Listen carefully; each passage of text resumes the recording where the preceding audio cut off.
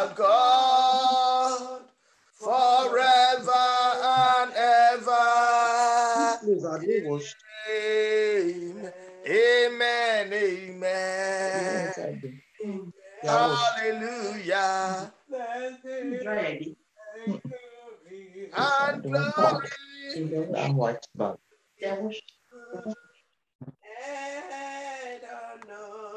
And honor. Hallelujah.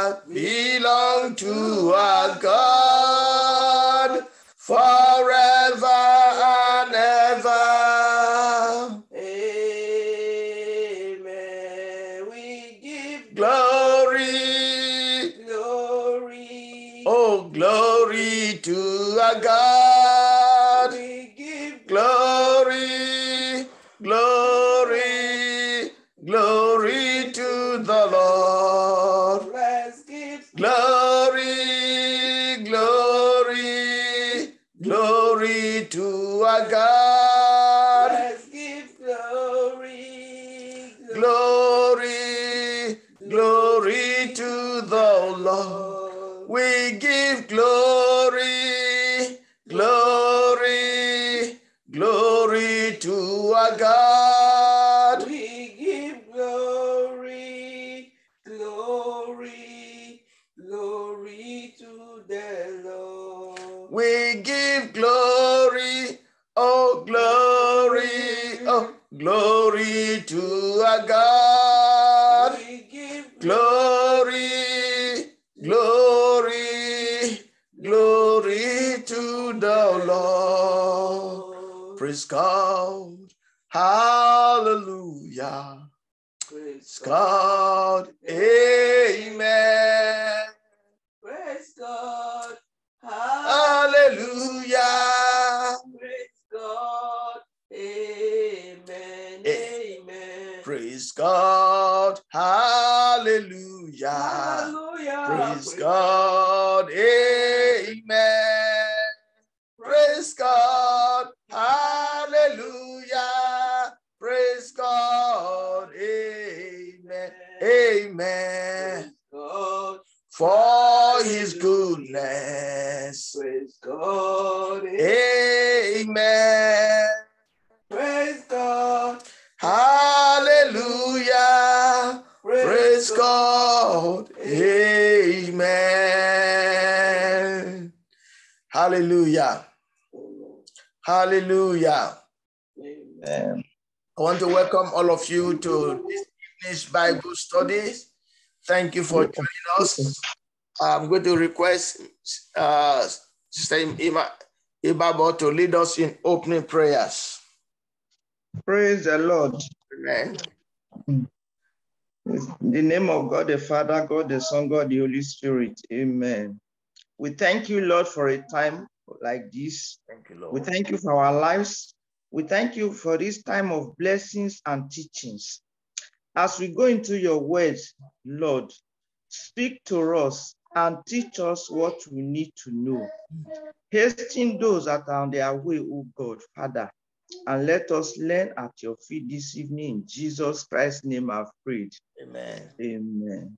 Amen. Thank you very much. We are here to study. I want to welcome you once again. The topic of our discussion, which we started about 5 weeks ago, is little foxes that spoil the vine. Little foxes that spoil the vine.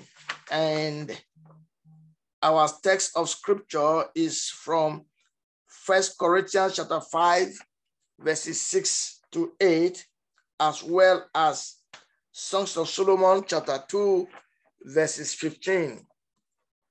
We decided to take this topic so that we can examine ourselves critically and individually.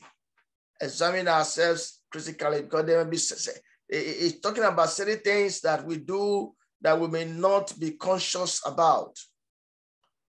And we may not know that those things are sinful. We take them for granted, and God is not happy about them. I was reading one of our devotionals. I was reading the author, Pastor IWAC, was talking about why some of us have not attained or fulfill our purpose in life is because of those little foxes that are still in our life, those little sins that are in our lives. That is why we are not able to be where God wants us to be. Praise the Lord. No one is perfect. I'm not perfect. We are all pressing to perfection. We are learning. This the fifth topic, subtopic we are learning. We studied murmuring and among Christians, murmuring. A lot of us complain a lot. We complain a lot about everything. Complain about your age. You complain about your height, your color, your money, your parents, your background. You complain about everything. Murmuring is not acceptable in God's program. Amen. And it is a heart that is not grateful that murmurs. The children of Israel on their way from Egypt, from bondage, after all they suffered in the hands of Pharaoh, after all the miracles God worked in their side by dividing the Red Sea, by giving them food, manna from heaven, when they started thinking about eating garlic, onion, cucumber, and started complaining, say, where are all those? And when there was no water, they started complaining, Moses, why did you bring us out of bondage, out of slavery to this place to die and for our cattle and children to die? Praise the Lord. And God was not happy with that kind of murmuring. And God said, what I have heard you say with your mouth is what I'm going to do to you. For that reason, the children, the people that were 20 years and above, they all died in the wilderness. None of them reached the promised land because of murmuring and complaining. So please let us learn to be grateful to God for what he has done for us, and let us learn not to murmur and complain. We talked about keeping malice and grudges. Malice. Keeping malice and grudges. You are angry about somebody. The worst of all is that some of us have inherited enmity. What do I mean? The man that was not happy with your grandfather or with your father, has become your own enemy. You really didn't know what happened between him and your father. Even if you knew what happened, because of that, you are not in enmity with that person. It is not good. Don't inherit enmity. No. Maybe two of my friends are quarreling. I take side with one. Instead of settling there, I take side with one and I begin to keep enmity with the other one. I just listened to one of our veterans in the Nollywood film industry said, don't join another in another person's quarrel, because you might be in enmity with your helper. You don't know who is going to help you. So let us not keep malice and grudges. The Bible says, as long as it is within your power, forgive. It might be difficult. Nobody says you should not remember. You're permitted to remember, but you're not permitted to react to it. So let us not keep grudges. Last week, we discussed lateness and absenteeism. Lateness. A lot of us are not punctual. I gave an example of some brethren that are regular but not punctual. There are some that are regular and punctual. There are some that are not regular at all.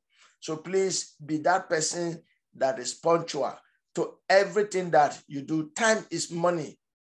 Time, once you waste your time, you will not be able to recover it. You have to work extra to be able to recover it. So don't waste your time, and don't allow people to waste your time for you too. There are time wasters and time killers. They just come to you when you're supposed to be busy and they begin to talk and all that. These days also, we have our cell phones, which also can contribute to our wasting our time. We spend much time on social media, reading other people's comments, commenting, and all that. And the Bible says that our interaction should be to edify. Your comments should edify your readers. Amen. Praise the Lord. So let us be mindful about time. we did say that if we say our meeting is starting at 8 o'clock in the morning or in the evening or whatever time we have agreed as a body, at that time, God takes his chair to sit down waiting for us. And it is not proper for us to keep God waiting, just as we know that it is not proper for us to keep our CEO, our directors, and our supervisors waiting at the meeting. We should be there before the time and or on time so that we don't keep our supervisors or the other person waiting. So we discuss time, redeeming the time. Talk about redeeming the time because the days are evil. So please let us learn to redeem the time. Do what you have to do on time. It's better to be early than to be late. Some people come late to programs and they will give reasons. Instead of accepting their fault that I am late, I'm sorry, they will give reasons and say it's traffic. I was reading another devotion that said, don't give excuses, no more excuses. Don't give, if you are late, just accept I'm late and apologize, end of story. If you are saying it's traffic, you should have researched the traffic situation and build it into your time. So no room for excuses, praise the Lord. So set time aside for various activities, amen. It's better to start on time than to not to start at all. Again, when you discover that you have missed a time, make effort to redeem it. Make effort to redeem it. Praise the Lord. That's in a nutshell is what we have discussed in this past few weeks. So if you don't know it now that you have missed a lot of blessings you ought to receive when you get late to fellowship or you get late to Bible studies and all that. So let us take the work of God more seriously. As long as again, our attitude towards other people's business into our jobs, we kind of also bring it to the church. It's not good. And also some of us take our secular jobs, our professional jobs more important than that of the church. We give example as if you are going late to work, you're going to call your supervisor to say, I'm running late or I'm not coming today or this happened. But if you're not coming to church, nobody cares to tell the pastor you are not coming to church and why you are not coming and why you'll be coming late. So please let us not have nonchalant attitude towards the work of God.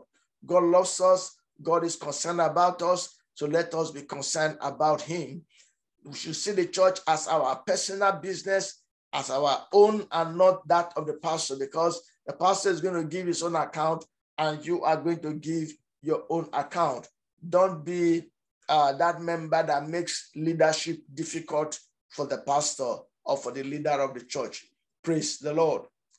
Amen. Any questions or contributions from what we have learned so far before we continue from where we today's discussion? Any question? Have you, from what we discussed last week about timeliness, does anybody want to share with us what he or she has gained from the discussion?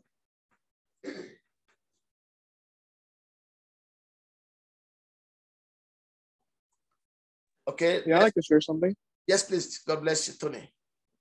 Yeah, I kind of got perspective on how like you really like broaden my understanding when it comes to time, and sometimes how we don't really look at how we use our time when it comes to the church, and we don't sometimes take it seriously. Like you use the analogy of when you want to meet a president or a CEO or an important boss, you're not going to be late. But when it comes to church, we sometimes are negligent or we settle, right? And we're in turn, whether directly or indirectly, making God waiting. So I really like the analogy that you made with the president and the CEO. It really broadened my understanding. So that's what I learned from it. Thank you so much. God bless you. So what he's saying is that, just like we said last week, I'm not going to keep my bishop waiting. I'm not going to keep the president of my company waiting. I want to be there on time and make him feel that I'm a responsible worker. But when it comes to the church, we don't treat it with so much seriousness. Please let us desist from it. That is one of the little forces that spoil the vine. I shared with us last week that a preacher said, whether maybe from Revelation or not, that at the beginning of the service, if we say service is starting at 8 o'clock, at 8 o'clock, an angel comes to take attendance. And at offering time, he takes attendance, and at closing time, the angel also takes attendance. So you might come late. As far as the records of heaven is concerned, that day, you were not present in the church. Then you give your offering grudgingly, angry, then it's not acceptable by God. Then it's just not recorded for you. Then you again hurry out of the church. It means for that day, the blessings for beginners, offering, and closing, benediction, you're not part of it. May the Lord help us in Jesus' name, so that we can be up and doing and take the work of God seriously as we take our businesses and our schools seriously. No one likes to go late to the exam hall. So let us not come late to church or church activities. Are we happy? Okay.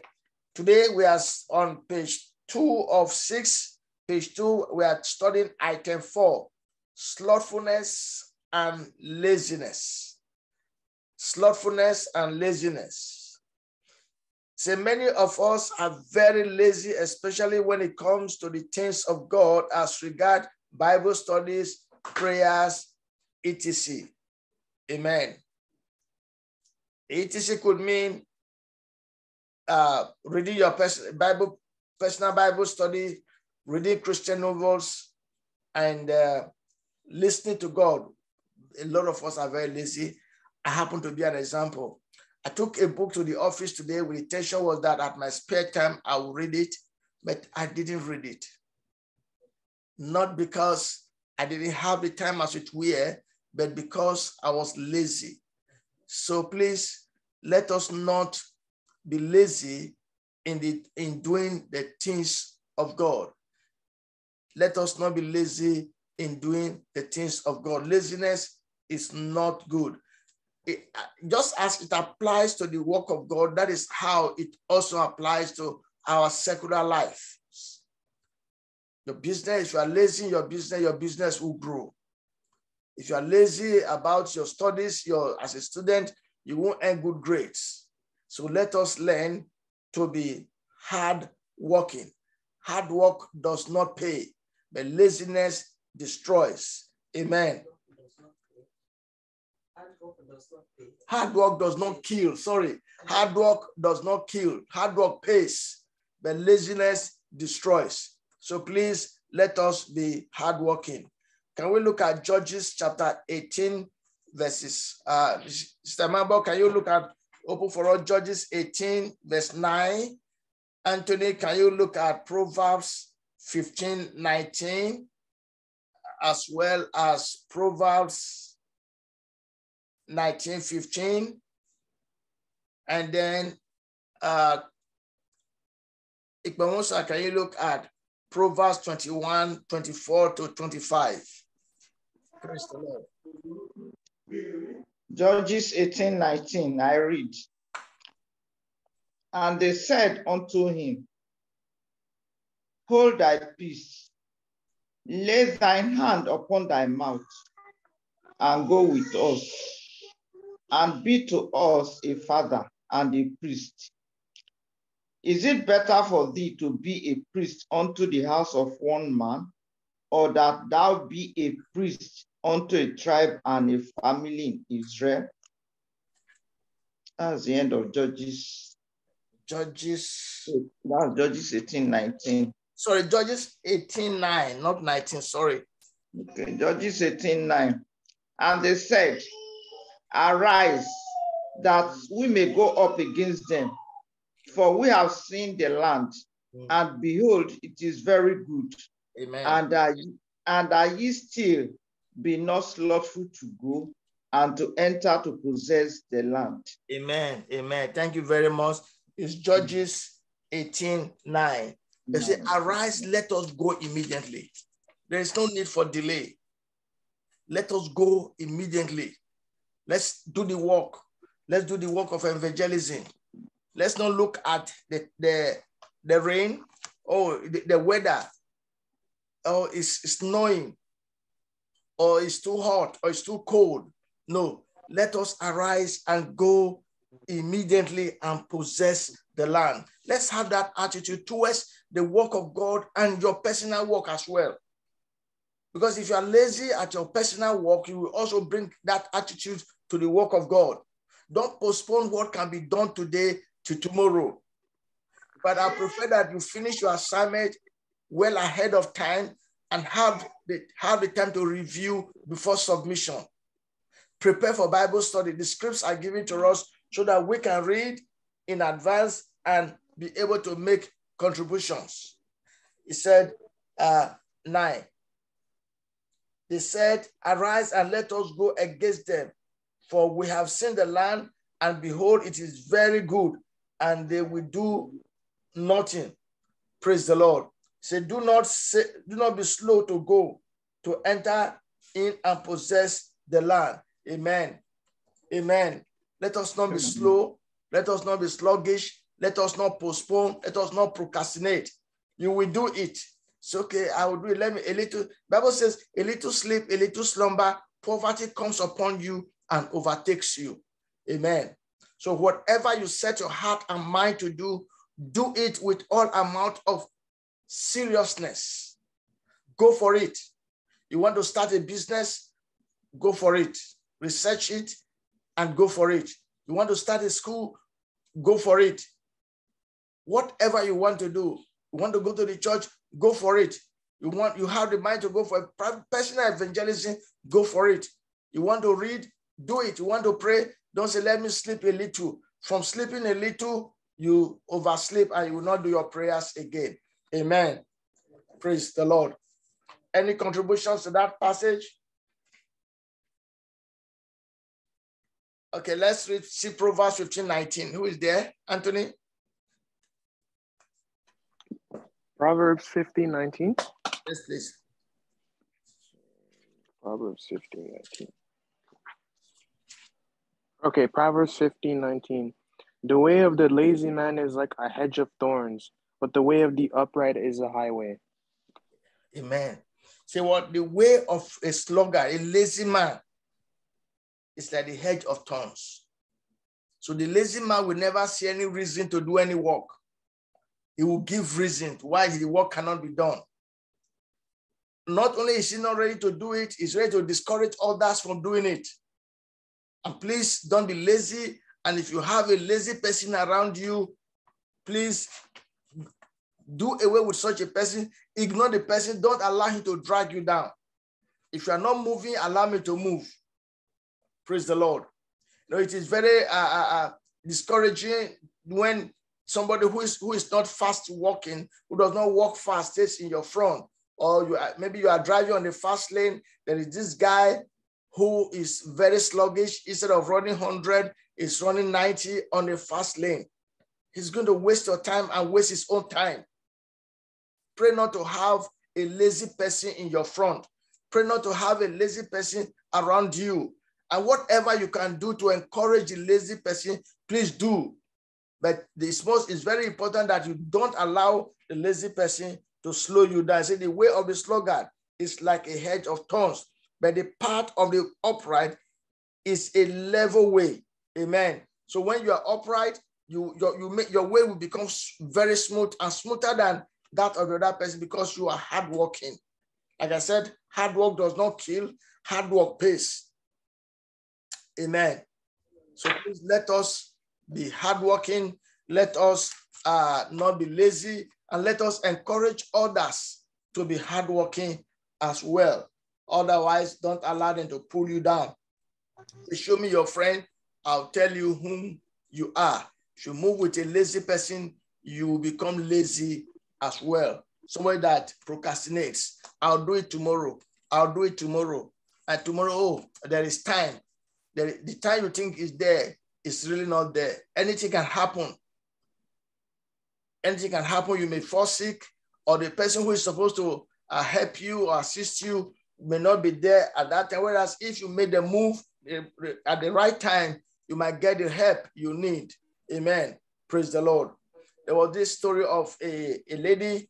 She came across her classmate, her school mother. This other lady was her senior in the high school, and this her senior had become the wife of the president. So she ran into the president's wife somewhere, and people were surprised that the president recognized her. They hugged, and the president said, the president's wife said, "What can I do for you? What help?" He said, she was dead. Did he say, I'll think about it. She couldn't say, "Give me this now. I need this for my business." And before you know it, the president was overthrown, and the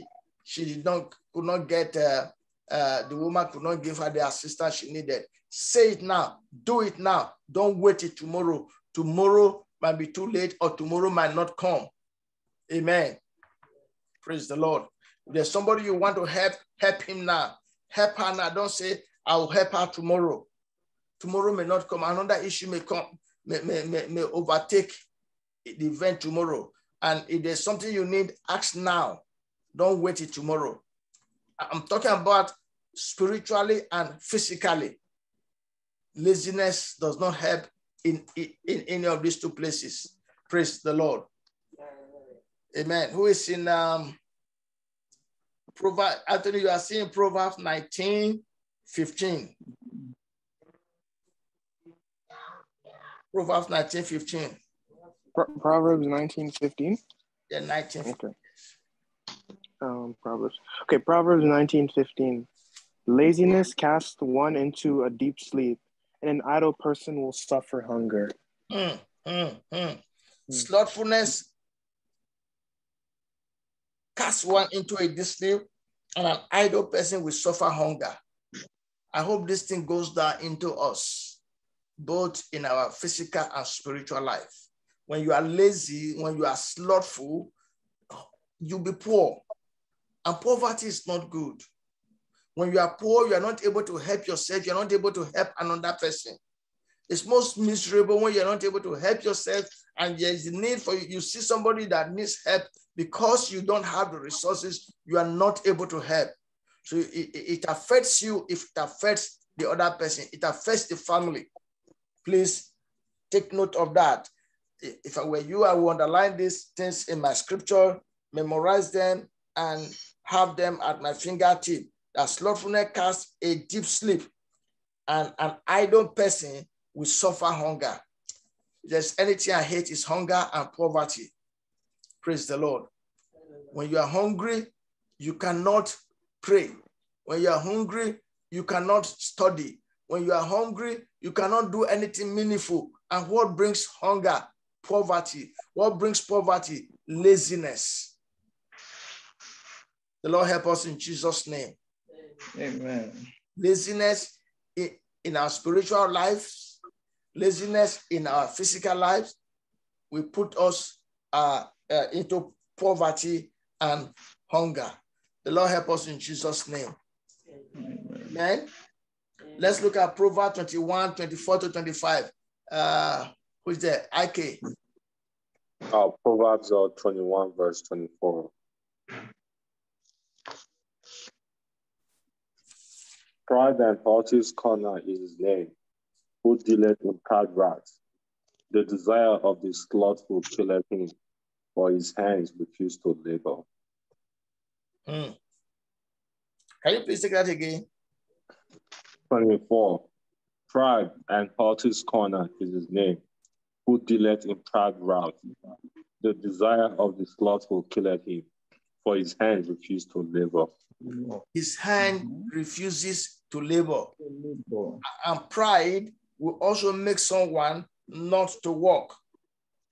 Scoffer is the name of the arrogant. Arrogant, because he or she is arrogant, is not ready to learn. It's not humble to ask questions. And what happened was the result of that? Poverty. And the desire of the sluggard kills him because he's hungry, because he's poor, because he's not able to provide for himself, support himself. He's always angry. Angry at everybody around, angry with the country, angry with the economy, angry with the government. And because of arrogancy, he's not able to know how he or she has contributed to his predicament. The Lord help us in Jesus' name, so that we can become strong and do the work we are supposed to do. Amen. Can you please still help us with Proverbs 24, 30 to 32. Proverbs 24, 30 to 32. Proverbs 24:30. I went by the field of the slothful, and by the vineyard of the man void of understanding. And lo, it was all grown over the thorns, and nettles had covered the face thereof, and the stone wall thereof was broken down. 32. Then I saw and considered it well. I looked upon it and received instruction.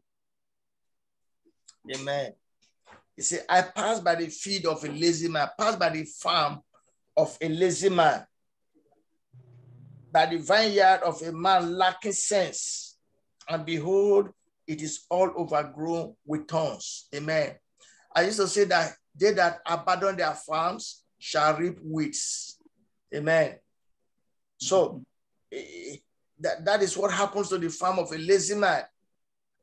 Why does his farm or his business goes like that, turns out to be poor, bad, is because of laziness. He wouldn't wake up on time to go to work. He wouldn't wake up on time to go to the farm. He will not do the research to know the right fertilizer to apply to the crop, to know the right crop when to plant. And at the end, when somebody passes through your compound, through your farm, through your compound, what does he see? The compound is kept unkempt. It's laziness. I will sweep tomorrow. I'll clear the lawn tomorrow. I'll clear next tomorrow. At the end of the day, you end up not clearing it. I passed by the field of a sluggard, by the vineyard of a man lacking sense, and behold, it was overgrown with thorns, and grounds are covered with nettles, and its stones are broken down. The Lord help us in Jesus' name. Not to be lazy, to be able to do our work well, so that we will have results and testimonies. Praise the Lord. Praise the Lord. Hallelujah. Amen. We're going to read Ecclesiastes chapter 10, verse 18. Ecclesiastes chapter 10, verse 18. Haja, can you help us with Ecclesiastes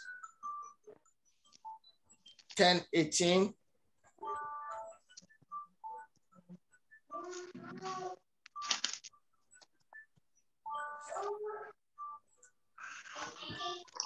I'm so sorry. I don't really have the same Bible, and I'm just with Jojo too, so I won't be able to. I'll just listen. No problem. Anthony, can you help us with that? You said Ecclesiastes 10:18? Ecclesiastes 10:18? Okay. Ecclesiastes 10:18. Okay. Almost there. I know, I trust you. You'll get it soon. Oh, I'm there. 10:18, right? Ecclesiastes 10:18. Because of the laziness, the building decays, and through idleness of hands, the house leaks. Because of laziness, what happens? The building decays and the house leaks. Amen. I hope these things will help us in our individual lives, spiritually and physically. We must pray against laziness, and we must walk against laziness. Last week, we're talking about if you sleep and the bed does not want you to get up, leave the bed and get up. Don't sleep too comfortably. Don't sleep too comfortably. If you do, you will sleep off. Be agile, be ready to walk. Say, judges say, let us go straight away and do the work. If you have that mindset that I want to finish this work at this time, set a target for yourself. Set reasonable target for yourself. Say if you aim at the treetop, you may not leave the ground. If you aim at the sky, you may reach the treetop. So if you're going to take an exam, there's one of my friends or one preacher I met some time ago, he said at the beginning of the semester, he brings out his course, the courses he's going to take. I said, in this course, I want to make a year. In this course, I have 5, in this semester, I have 5 courses to take. I want to make 4 A's. That's his target from the beginning of the semester. And he pursues it. He said at the end of the semester, he's able to say, yes, I made 4 A's and 1 B. Set target for yourself. So when he says, if you aim at the treetops, okay, I'll make it. 50 is the pass mark. 50, I'll make it. You are just aiming at the treetop. You may not leave the ground. But if you have the mind of making 80, 90, and you eventually make 70, you'll still be comfortable. Praise the Lord. So aim at the treetop. Aim at the treetop. Proverbs, aim at the sky. If you aim at the sky, you reach the treetop. And as Christians, we aim at heaven. We want to make heaven. We don't just want to be satisfied with miracles on earth here, miracles of prosperity. The unbelievers prosper. So if you are a believer, you are prospering, the unbeliever is prospering, and you are not targeting heaven, what is the difference? And what will make you make heaven is when you target heaven. Somebody said, the preacher said, if you're not thinking about heaven, you might not make it. Praise the Lord. So think about heaven. How can I make heaven? What am I supposed to do? What does the scripture expect me to do to be able to make heaven? When you have these things at the back of your mind, you are thinking about it, then you are preparing. That he who does not prepare for success is preparing for failure without knowing. Again, he who does not prepare for success is preparing for failure without knowing. Praise the Lord. So prepare for success so that you succeed. Prepare for heaven so that you make it. Praise the Lord. Amen. Can we turn to 2 Thessalonians chapter 3, verse 10? Any questions or contributions so far before we continue? Any questions or contributions? Is there anything that's out to you from this discussion? Yeah, I'll say something. All right, brother, bless you. Okay, there was one time. Okay, a lot of times I'm a construction laborer, and a lot of times we're paired with another guy, and there's been times when I haven't been working with a guy that's I've been working with a guy that's lazy. Okay, it's just like I just sort of have to push him aside, just say, can I get another work with somebody else? Because I'm always, if that happens, and you're behind in the work that that you're given. Like you always, like you're painted with the same brush, it's just like, you look bad as well. Yeah, I agree with you. If you have a lazy partner, your work would not be effective. If you have a lazy partner, your work would not be effective. So also when you are put in a group for a project work in the school, and you don't have a hardworking partners, or all the members of your team are not hardworking, at the end of the day, the job is left for 1 or 2 persons, and the result is usually not pleasant. So let us not be that lazy member of the group. Let us show, let us be good examples to our colleagues and our partners at work. The Bible says that we are the light of the world and salt to the earth. So the way we do our work will show whom we are, whether we are actually light or darkness, or whether we are salt, whether our salt is still effective. And the Bible says that if you're a salt that loses its taste, is not good for anything, is thrown away under the foot of men. May the Lord help us in Jesus' name. So Amen. when you are a member of the team, be an effective team player. Contribute to it. Don't create problems for the other team members. Don't create problems. Don't make yourself ungovernable. There's this saying that he that cannot be led cannot lead. If you don't cooperate with your leaders, you don't respect them, you don't do what they ask you to do, when you are put in position of leadership, you will also not be able to do it. So we learn leadership from involvement and from serving. Praise the Lord. Are we happy? Okay, any contributions or questions? Okay, let's continue. Let's look at 2 Thessalonians chapter 3, verse 10. 2 Thessalonians, are you there? Chapter 3. 2 Thessalonians 3:10. Chapter 3, verse 10, I read. Yes. For even when we were with you, this we commanded you, that if any would not walk, neither should he eat. Before we come to that, Aja, you raised your hand. Can you say something? I really like hearing this word. I feel like it's really speaking to me and my walk with God. I don't really like. Sometimes I'm so lazy to get up and pray. When I pray, I just say a short prayer, and I take other, like for example, my work. I'm more better with my work. I'm more punctual. So my question is, like, you were saying that sometimes it's just good to just do it. It's better not to do it, not to do it. But how can you defeat that? Okay, thank you very much. As if you accept that you are wrong, it means you are ready to take correction. So I'm happy that you have known your weaknesses. So you have to work against it. Why are you not able to achieve your target? Is it you are sleeping too much? You are not taking it seriously. There's this topic that says, man, know thyself. If it is regarding your studies, know when you are strong, and know when you are tired, and know when you are strong. Don't start to pray when you are already feeling sleepy. There's this pastor E.I.W. said, when he's praying and he's feeling sleepy, he does not just kneel down and start to pray. He start to walk on the steps, on the staircase, start to walk up and down so that he does not fall asleep.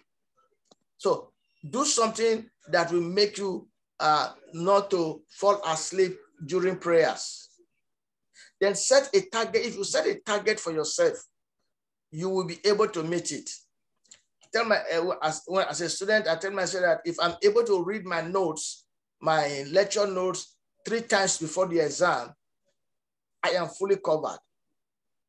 So know your strength and your weaknesses and start to do the work on time. Any contributions to that, how to overcome laziness? Yes, if I also say something. If also your hand is up, say something. Praise God. Amen. It's not too different from what you said. I'm just gonna say it in another words. The devil is very tricky, so always find a way to trick him too. So if you, for example, you fall asleep, it's not, you can pray kind of a little bit earlier. So let's say, you usually would start to pray like, maybe for example, like 10 o'clock, you can pray very early. You pray like 8 o'clock, like when you still, have that strength. It happens to me a lot and it doesn't fail. when I say I want to pray like late at certain time, the devil knows he uses it against me. So I'll say, for example, I'll say, let me just kind of study. And before, I pray later. When is that time? Let's say 11, I start feeling sleepy. So what happened is, so when it's early, my instinct, the Holy Spirit start telling in my heart when it's like very early, like 7, 8, that I should pray. And believe it, oftentimes than not, most of the times, when it gets late, I start feeling sleepy. And in my heart, I'm very happy that, I listened to my heart when it was telling me to pray. And when I don't listen, I always end up not. It is either I don't pray the way I would like to pray. It's very brief because I start feeling sleepy. Praise God. Yeah. Amen. Thank you very much. So they say you rush when you are late. Say you rush when you are late. So if you start on time, you will not have the need to rush. So start to study on time, start to pray on time, start to cook on time, start to do everything you have to do. Set a target for yourself. This is what a to-do list, right? There's a to-do list. This is what I want to do today. Today, I want to cook. I want to go to work. I want to do this. I want to do that. And start it on time. Have it at the back of your mind. When I returned from work today, I was very tired. But because ordinarily I would have slept by now because of how tired I was. But because of my commitment to these studies, I decided to discipline myself to stay awake. And thank God I'm active now. Amen. So set a target for yourself. Set priorities. This is what I want to do. Have your, know what is priority to you. Amen. I was sharing with somebody in the morning, some of our friends and brethren back home say they don't have money to research into some important issues, but they have the same resources to go into Facebook, WhatsApp, and begin to chat and attack each other. No, prioritize your needs. Amen. So if you prioritize your need, set targets for yourself, then you will be able to achieve it. Are you happy? Aja, did we answer your question? Yes, thank you all for your advice. I really appreciate it. God bless. You may need an accountability partner, somebody to push you to do your work. From the beginning, you may need somebody to push you to do your work. If you need a guidance on how to set your targets, let's have a private chat and talk so that we can guide you on how to set targets. If you have to take a course in it, how to draw up your to-do list, then we can have such discussion so that you are able to meet targets. It is very, very important that you meet targets. And you set reasonable targets for yourself. Like we said, if you aim at the treetop, you will not leave the ground. But if you aim at the sky, you will reach the treetop. And the treetop may be a comfortable place for you. And we said as Christians, we are not just aiming at the sky, we are aiming at heaven. So think success, project success. When you think success, you will succeed. Remove fear from your life. Some people are so afraid, oh, this happened, that happened. No, they kind of exaggerate the problems more than the power of God. We are Christians. We have the power of God. For instance, in your studies, the Bible says, he that lacks wisdom, let him pray. So if at the back of my note, my size book, when I write, have you prayed? So before I begin to read, as I open my note, the back is written, have you prayed? So before I begin to read my note, I pray, Lord, give me wisdom. Every day, as long as that inscription is written on my note, I don't forget to pray before I start to read. And God has helped me all through my school days. Praise the Lord. The 2 Thessalonians chapter, where was it? Chapter 3, verse 10, it says, he who does not walk should not eat. Praise the Lord. And it says, while we were with you, we walked. Paul was writing to the brethren to say, while we were with you, we walked. We were not lazy. We provided for ourselves. We didn't, as the pastor of the church, He didn't depend on the offerings and on the tithe. He had his own business. Paul was a tithe maker. He made tithes to raise money for himself and for the ministry. But this day we find a lot of pastors who are full-time in the ministry, and because the resources are scarce or few, they begin to cajole people to sow seeds, seed to pass exam, seed to get married, seed to have children. It ought not to be so. It ought not to be so. Paul said, he who does not work should not eat. For even when we were with you, we will give you this command. If anyone is not willing to work, let him not eat. Amen. Don't encourage the lazy person, and do not be lazy. My primary focus today is to make sure that you, as members of this ministry and those that are interested in what we are doing, are not lazy. Be hardworking. Hard work does not kill. Hard work pays. I shared with you a story of a man who said, I hate poverty, so I work. Laziness will prevent you from working. Laziness will make you poor and will make you not to get to where you are supposed to get to. So the earlier you begin to learn it now, the better for you, so that you will have enough for yourself, you have enough for the family, you have enough for the ministry, for the church, and you have enough to help the needy, the less privileged. Amen. There are some people that are handicapped that definitely cannot walk. Yes, those are the needy that we should help and should support, not those that are lazy and are not prepared to work. Say, he who does not work should not eat. Praise the Lord. Any questions or contributions? Well, I have a quick contribution. Yes, please.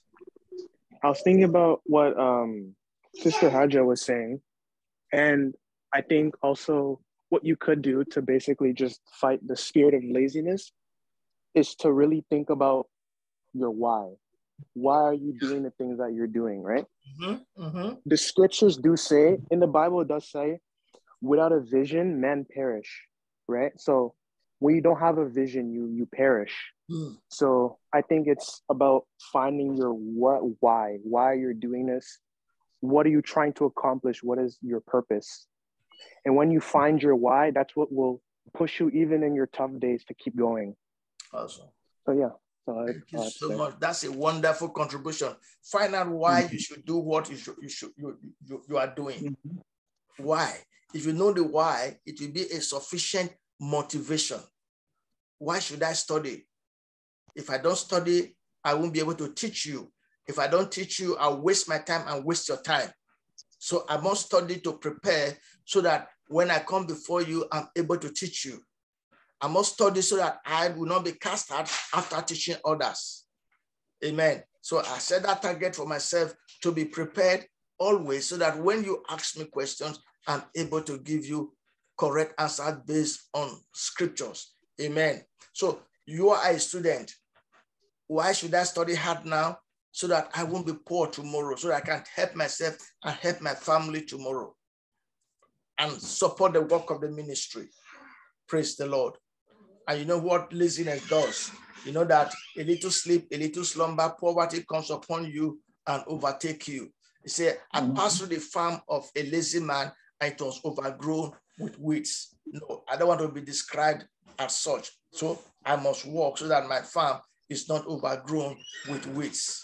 Are we happy? So please take notes. Yeah. Imabo, you have something to say? Oh, no. Okay. Carry on. Okay, thank you. He said, laziness has no place in the character of a follower of Jesus. Amen. Jesus said, I walk as my Father is walking. Amen. Don't leave what can be done for tomorrow. It's not the character of Christ and follower. When we're talking about follower of Christ, we're talking about true followers of Christ. Not those that are following Christ because of miracles, signs and wonders, but those that are following him because they love him and they have passion for the work of God, laziness should not be our part. Like George said, let us go straight away to do the work. Let us go straight away. Don't waste time.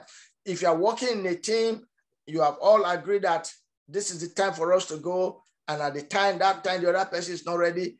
Don't let him or her delay you. Go and do your, because you will be accountable for your work and I will be accountable for my work.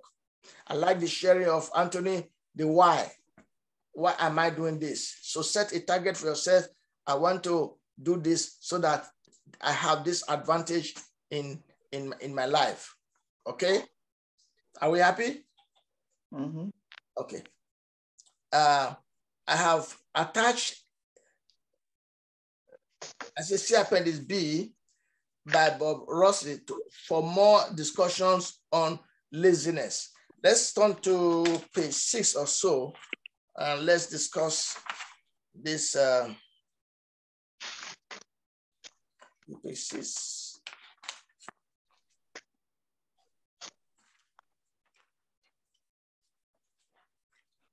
What is my appendix? Okay, page 6. That should be the appendix.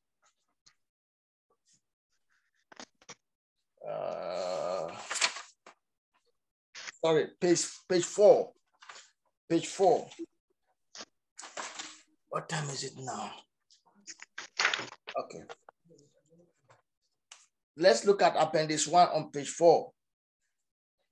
This was a document prepared by Bob Russell. He said, years ago, I heard Charles Swindoll preach a sermon on the characteristics of a lazy man from the book of Proverbs. I took notes and occasionally used and expanded on those principles. I have reworked them to the point I can't remember which ones originated with him, probably the most. The following characteristics help distinguish between appropriate ambition and downright laziness. So, page 5, warning to young adults. Are we there? Yes. These characteristics are a warning to young adults. Many have been overprotected and are unfamiliar with hard work. Young women, if the guy you are dating has half these phobias, don't marry him. He will keep you on the edge of bankruptcy. Praise the Lord. This is a straight warning to our young ones. Young women especially, say if the guy you are dating has this characteristic, he has a lazy attitude, don't marry him because he's going to put you at the edge of bankruptcy. Praise the Lord. Same goes for the young man also. If the lady is lazy, has no challenge attitude to work, then be careful. You are heading for trouble. Amen. He can't get started in the morning. Laziness brings on deep sleep. Proverbs 19:15. Proverbs 19:15. Are we there?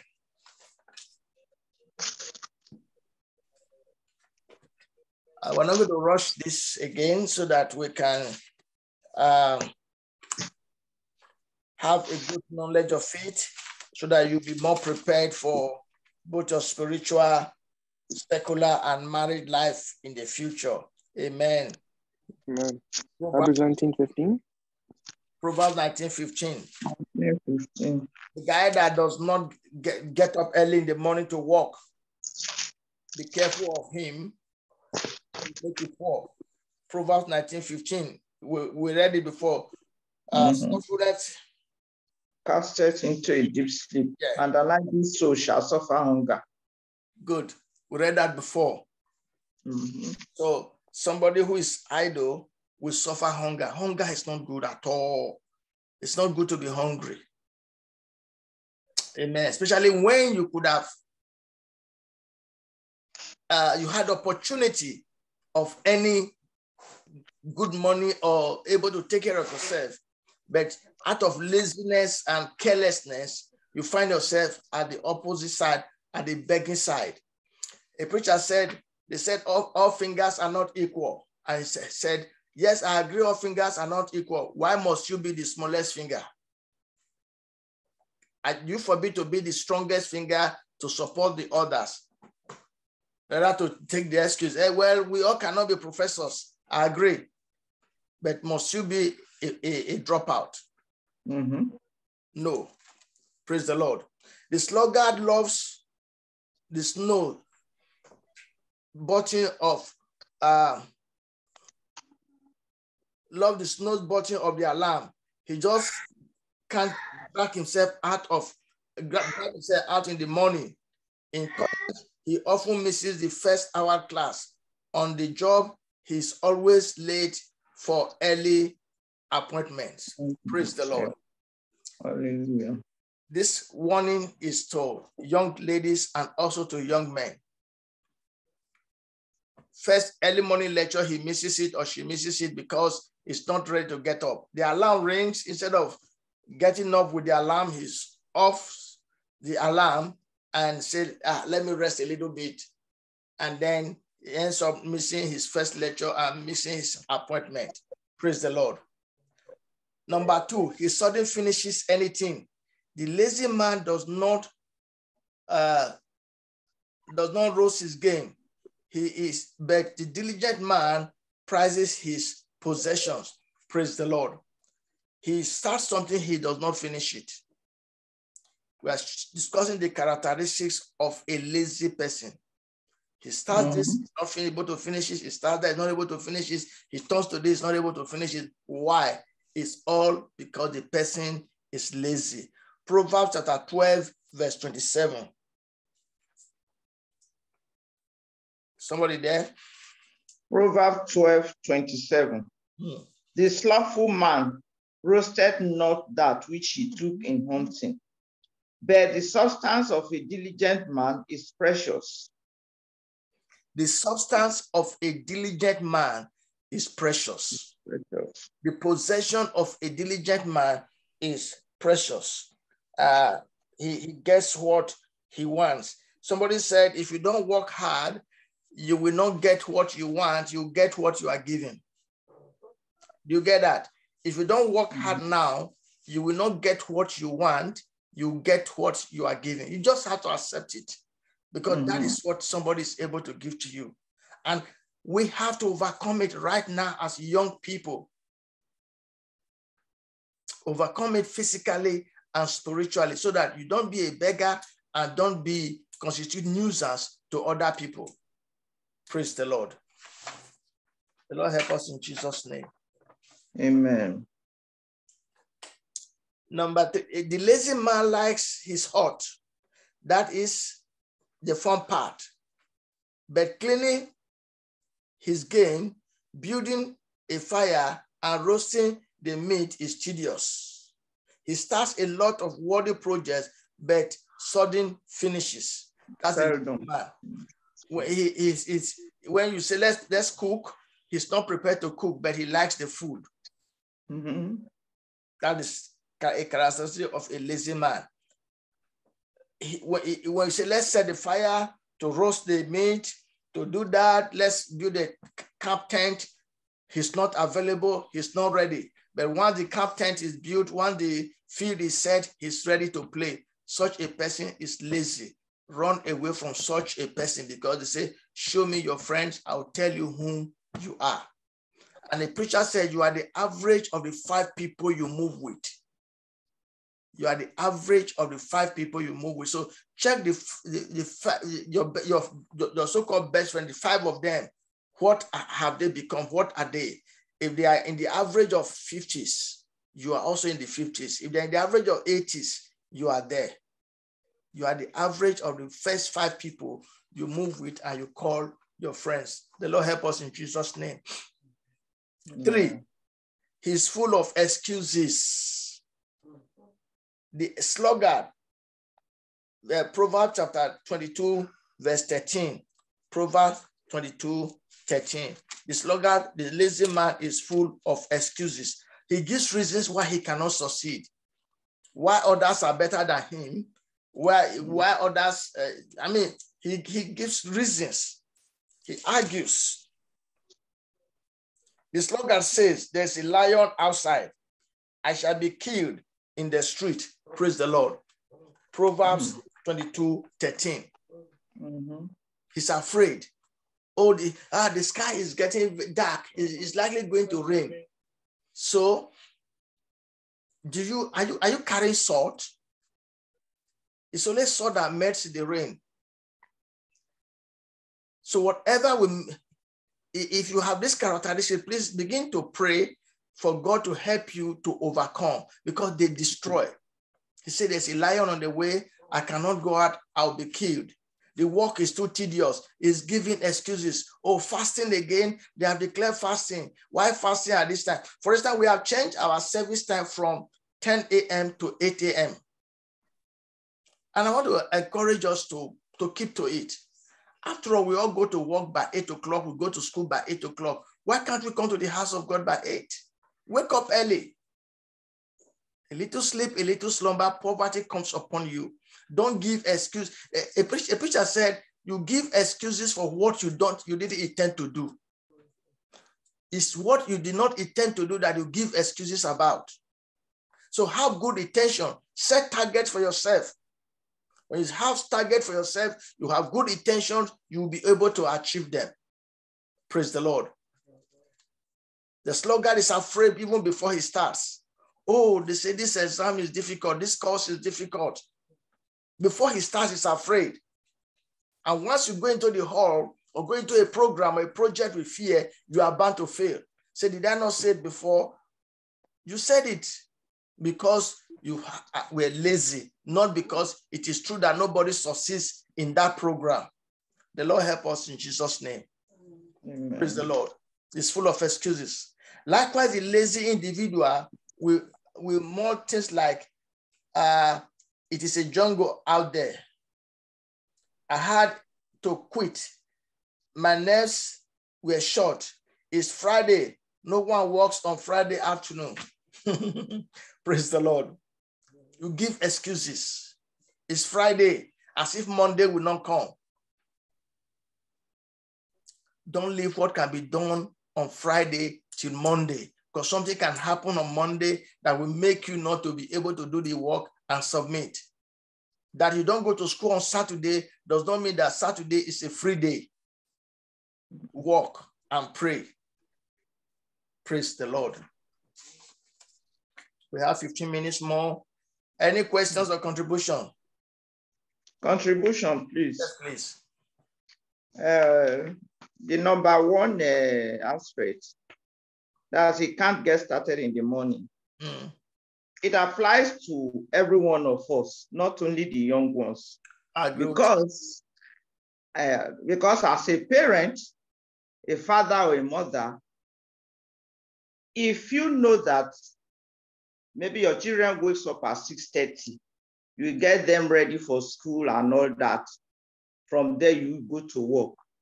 You should know that maybe at 5:30 or a few minutes to 6, you should target yourself, train yourself to eat that I must wake up at this time before the children wakes up.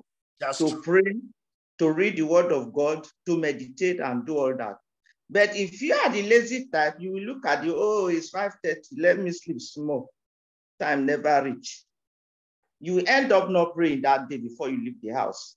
Or maybe you just say your prayer shabbily like that, and God lead us, so you just run away like that. But if you train yourself and remove that laziness, say by 5:30 or 20 to 6, I must have to wake up and pray, do my own personal prayers and read and all that. Before the children wake up by 6:30, you begin the day like that. So it also applies to us, even as adults or as we are getting older. It's a good thing. It's a good thing, yeah. Thank you very much. It's a good thing. You have said that it's not only for the young ones, for both old and young. Yes. you should live by example. As parents, let us live by example. If you say, I am not able to wake up at 6 o'clock, but I expect my child to wake up at 6 o'clock, then it's not going to work. So let us all learn from these teachings. It cuts across. So you should know where your weaknesses are and find out how to overcome it. In fact, this paper also tells us how to overcome these things. It is the why. Why am I doing this thing? Why must I wake up by 5 o'clock? I have to wake up by 5 o'clock to pray before my phone starts ringing. Once my phones are ringing, I will be distracted. So I should wake up before my friends that will call me. I should read before I finish my prayers before they start calling me. Then if I have to drive my children to work at 7 o'clock, I should be up earlier to prepare myself and prepare them so that they will not make me, they will not make me go late for my own appointment. Amen. Praise the Lord. Excuses, yeah. It's always given as Friday. Amen. 4, he seems to get a lot of bad breaks. The way of the sluggard is blocked with thorns, but the path of the righteous, of the upright, is a highway. We read that before, Proverbs 15:19. He's always meeting block walls because of lack of adequate preparation. Because you don't prepare well, you don't have the right mindset, then you are not able to achieve what you love to achieve. The Lord help us in Jesus' name. Amen. The lazy man has a victim's mentality. He has a victim's mentality. He feels defeated even before he starts. That's the attitude of a lazy man. Nothing seems to go right. Wouldn't you know it? The morning of the interview, my car wouldn't start, and I was late for the appointment. I got caught drinking just one beer on break. Everyone does it. I just got caught. Yes. Excuse me. Everyone does it.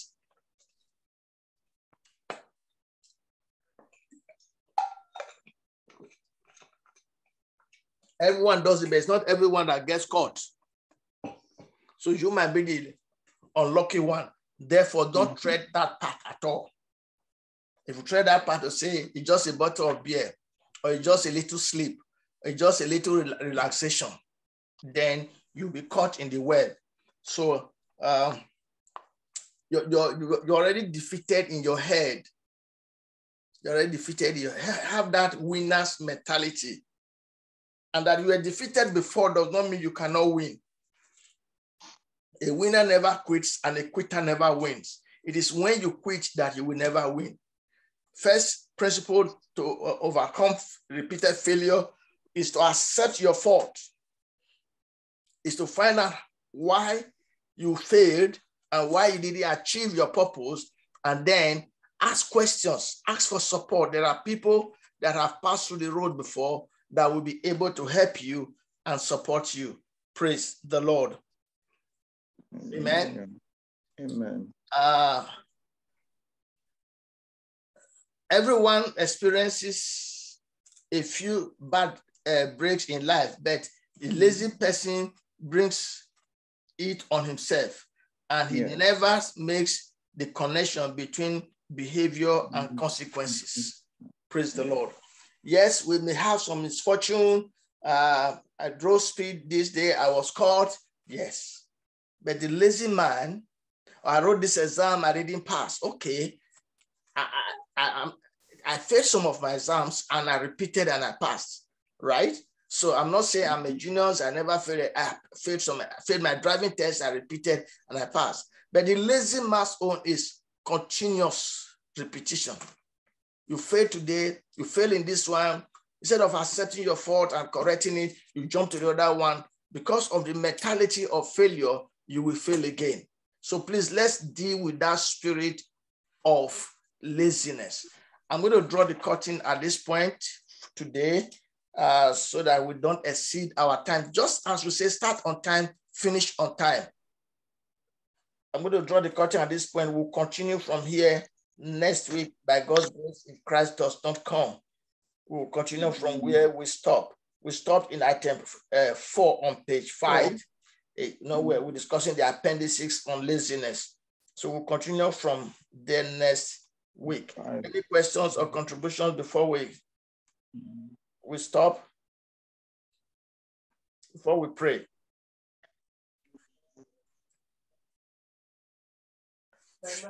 My contribution is that everyone is encouraged to be hardworking and to stay focused. In order not to be slothful, you must have a focus. So if you have a focus and a target to meet. So if you have a target, you will determine to work towards it. You will determine to work towards it, and you follow your plan and pray towards it. You pray towards the plan that you have and you work towards it. Say, watch and pray. So as you are planning, you are watching, you are praying. In that way, nothing will be left undone. So hard work on this side, prayer on this side. It's not, oh, I am praying, but you are not working. You become like the lazy person because you are not working towards what you want to have. So and if you are not working towards what you want to have, you cannot achieve it. Prayer alone, he said, I walk as if prayers are not answered. And I pray as if that is all I rely on. So as you are walking, you are also praying. And so you are marking, ticking your target points as you achieve them. Praise the Lord. Amen. And if as you are pursuing your goal, if there's anything that is on your way that will make you not achieve the goal, get rid of such things because they will deter you from getting to your target. Set targets for yourself. We're going to pray. Before then, let's take an announcement. Next week, at the same time, 7 o'clock, we'll have a Bible study on Zoom.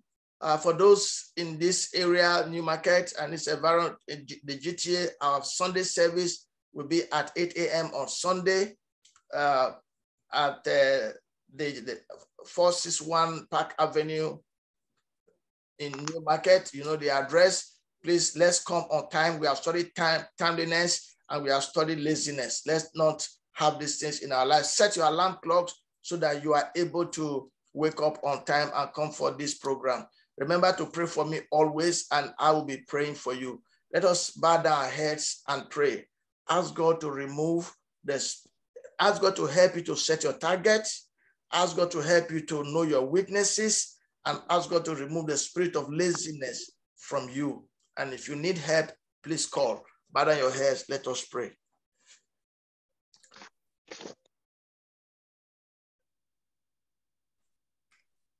Pray and ask God to help you. Father, help me to overcome my lazy attitude, my weaknesses.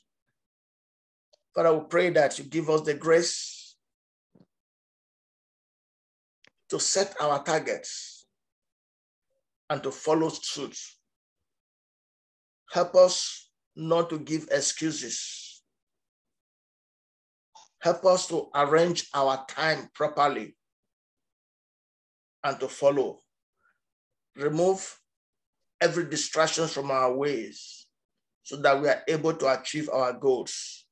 In Jesus' name we pray. Father, I pray that you bless everyone that is under the auction of this teaching, that as hearers will be doers of your word in the name of Jesus Christ. Preserve our lives and give us the grace to live a life that is holy and acceptable to you. All this we ask through Jesus Christ, our Lord. May the grace of our Lord Jesus Christ, the love of God the Father, and the sweet fellowship of the Holy Spirit rest and abide with us now and forevermore. Amen. Thank you for being with us. God bless you and good night. Amen. Good night. Have a good night. Good night, guys.